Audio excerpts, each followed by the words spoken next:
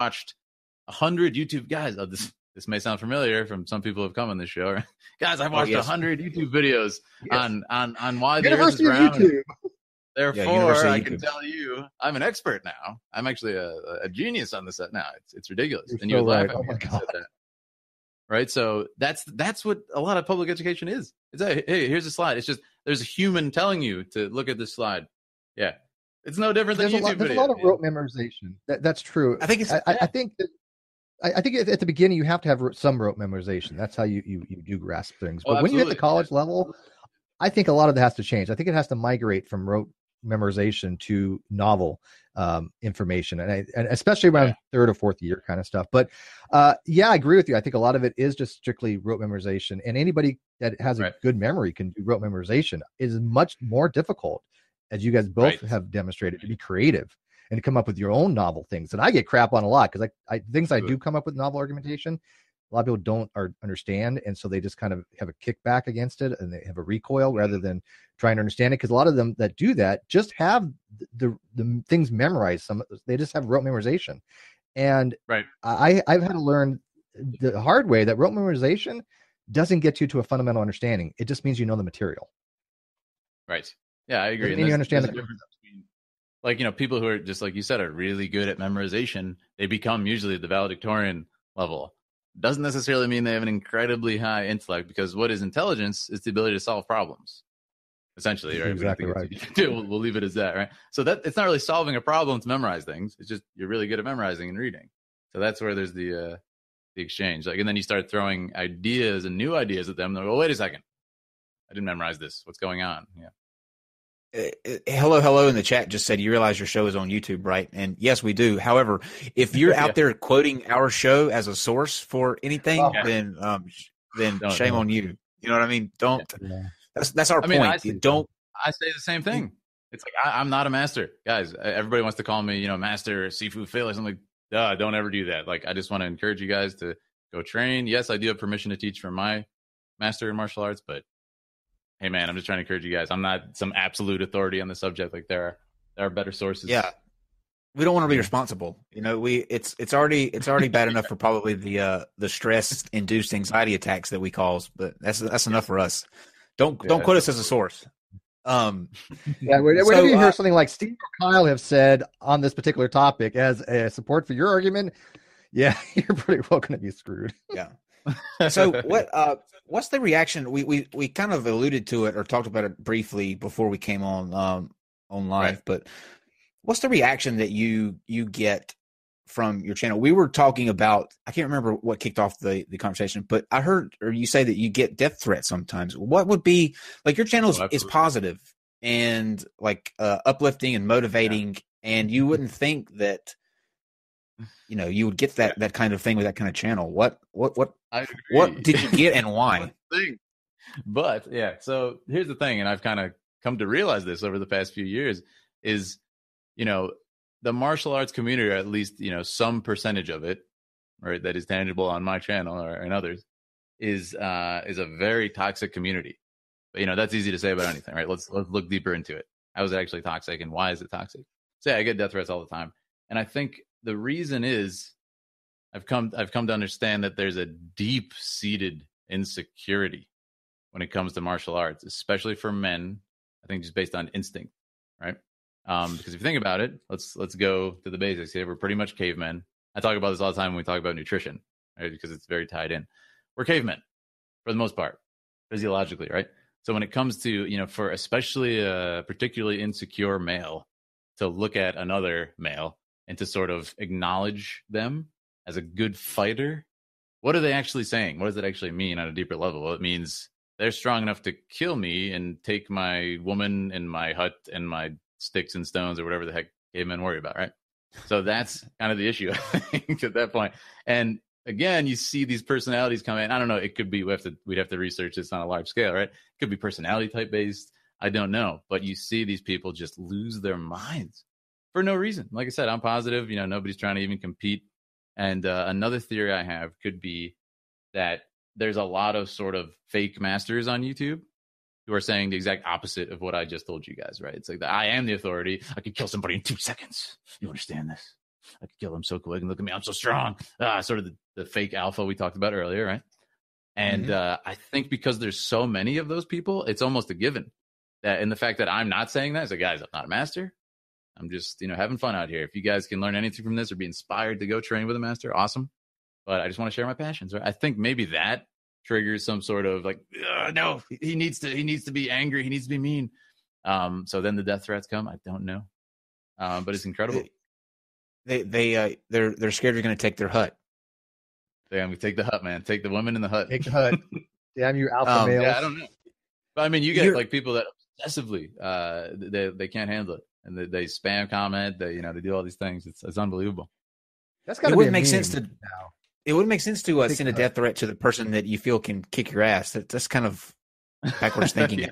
Well, it's all keyboard warrior stuff. Any of them actually got in a fight with him, they'd run like a little bitch, I'm sure. But I love that. Sure. I'm going to take your hut. Somebody's got to meme that. That's great. Yeah, I should do a video on that and deeper. But yeah, it's funny. And I've just started to realize over the years. It's like, why are people like that? And then you think about it. What is it actually saying? For a man to acknowledge another man, it's like, you are strong. You're very good. And then beyond that, say you're stronger. Ooh, people, they get a little sensitive. They get a little. So you must die. Yes, they must die. It's a threat to my hut. Well, they do. They do get intimidated. Yes. Yeah. Let's talk about your real briefly. And I know this isn't on the agenda, but I kind of wanted to ask this myself because I'm curious. People have heard of things like jiu-jitsu, judo, taekwondo, that sort of thing. But I've never heard of is it Wing Chun? Wing Chun is one of the things I practice, yeah. Wing Chun. Yeah. What is that exactly? What separates that from the others? Well, it's interesting you never heard of it because it's what Bruce Lee practiced before he created his system. So you've seen it. You've seen it in every Bruce Lee movie. It's like 80% of the movements is Wing Chun, right? So the classic sort of puts his hand up to the guy and Enter the Dragon, does the box out and stuff. It's all Wing Chun. And what it is, kind of separates it out. And and then Jeet Kune Do, which is the way of the intercepting fist, is what Bruce Lee created. He said himself, it's like 80% Wing Chun, and then some fencing footwork, some boxing footwork, and boxing head movement, and a little bit of Taekwondo kicks and stuff, right? So it's very prominent. But yeah, Wing Chun is very different because, and you guys will appreciate this, that's why I mentioned it to you before, is it's very science-based. It's a very new martial art. Like a lot of the Kung Fu stuff is incredibly old. Like we're talking thousands of years old. Not to be confused with Wing Chun. Let's get that clarified. Yes, the song. Right? Although I like Wing Chun too. Don't be wrong. I'm old school. Yep. Not to be confused. Wing Chun. That's where Wing Chun. Not the same thing. Thank you. That's where it sounded briefly familiar to me because I was like, this sounds like I should know what it is, but I can't place it. There we go. Okay. Get this someone said in chat. Fenrir the God Eater said in chat, Yip Man. Yeah, so the movie about Bruce Lee's master that's really popular, Yip Man, is a good example of Wing Chun as well. But yeah, so it's interesting because it's science-based. It's all angles. It's all physics. It's incredibly simplistic. And it's just based on whereas a lot of martial arts would be like, okay, let's smash the strike away as it comes in, some of the hard arts, right? Or let's just break them with more power. What happens when you aren't strong enough? Like what happens when the bigger caveman comes along and take your hut, who's 400 pounds and really strong? You can't push him away, right? You're not more powerful even if you He'll eat your hut. He'll eat your hut. Yeah, exactly. So no, it's cool. It's science-based. And it's made so you just kind of use angles and physics to. But isn't judo a lot like that too? Because judo, you're using the opponent's momentum against them, in effect. I mean, so you're saying it's kind of similar to judo, but you're also taking into account things like leverage, applied force, and things of that nature. Yes, there are the sciences like that are tapped into, but this takes it to another level, as in angles. It's all about the center line. It just runs down the opponent's spine, and you're just always exploiting the center line. Whoever controls the center line wins the fight. If a punch is coming at me, all I need to do is move it 2 inches, and then it goes past my face, and then I can punch them in the face. It's very, very, very simplistic. So if you can get them off center, you're pretty well going to win the fight. If you can get them off center from their punches, or you knock them off balance in some way, then it goes to grappling, right? Totally. And then you see it in boxing all the time, right? Someone changes angles, they get a better hit on someone, and then boom, it's beautiful. It's all the same thing. But Are you able to think? Are you able to think like that when you're fighting though? Okay, I need to move his punch out 2 inches. Are you able to be that precise because it seems like it'd be really difficult to strike that balance between thinking and actually performing the fighting. Right. So I'm thinking like Daredevil, how Daredevil does it, in his mind. Yeah, that's exactly what I see. It's crazy. I'm blind, and then I go and fight. Yeah. No, you talk about a great topic. Of course, Bruce Lee loved this one too. And it's about, do you think when you fight? Do you think of what I'm going to use this technique next? And this is sort of the low level practitioners do this, and they usually lose. And you can see any martial artists doing this, right? Okay, I'm gonna do this combo. It's gonna be a jab, cross, upper, and then they're already knocked out because it's like so telegraphed and everything, right? So what you want to do when you're fighting is just not think. You just kind of turn off everything, and it becomes this instinctual response. And the more you train and stuff, it becomes second nature, right? And that's the level you want to get to. So Bruce Lee loved this, of course. The idea of if you are too structured, right, then you become mechanical. Like we just said, okay, I need to move exactly like this. Say if it's boxing, I'm going to be jabbing, I'm doing whatever, in Wing Chun, the center line, or in Taekwondo, this sort of kick, or in Judo, this particular throw. But what happens if, the opponent is in a different place? Or, I have to come out of alignment slightly. I'll knock him out if I do it, but I have to break the rules of the system, the traditions, the teachings. What about the teachings, right? That's too mechanical. So you have to have this freedom. You have to be able to move. You have to have this natural movement. So as Bruce said, the philosopher that he was, right? It's either natural unnaturalness or unnatural naturalness, right? You need to find that balance. And it's incredibly hard to do. I would go with the unnatural naturalness. I like that one. Okay, good choice. But no, it's interesting stuff. And it goes the same way, like we talked about it earlier. The idea of following any sort set pattern of movement, is that creative? Because you're just following the set pattern. Somebody else made it up, 1,000 years ago. Right. But then is it also not creative? Is it creative to say, I will not do that? I will deliberately think of the things not to do. That's not very creative either. Right. So, these are the questions that are hard to answer. And sort of the movement community has been advancing a lot in recent years. Another guy, Ido Portal, is great. And he's been kind of unpacking a lot of this and playing with movement. But he struggles with it, too, all the time. It's like, if I'm going to be sort of locked in general movement, like I'm studying one discipline and I will do that forever. Like you develop other problems from that. Your body becomes kind of locked into that structure. You get injuries based on just that. But then if you become too that's specific, right? But if you become too general, then you have no structure, right? So it's like you have to have at least, are we going to strengthen our legs? And you have to do a weights workout with your legs. You can't just like dance around all day and have strong legs, right? Well, never mind, dancers are quite strong. I take that back. But Triggered.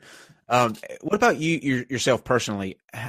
How often, like how many do you get into fights? I have two parts to this question. Have you or do you ever get into like actual fights, like on this? I know you spoke on this earlier, but before you actually learned you practiced the art, were you somebody that would fight quite often? And do you fight like professionally? Like, do you do MMA matches or boxing where you're actually going in there to do it for real? I'm not a professional. No, I'm not. You won't see me on TV, on UFC or anything like that. But no, we spar all the time. We train. And like we said earlier, I think it's incredibly important for anyone, even outside of martial arts, to really get in the ring, put on some headgear, make sure it's safe. Absolutely make sure it's safe, and get punched a few times and throw punches and kind of experience that battle high, that high level of instinct where there's just tunnel vision and everything's gone, right? So do it.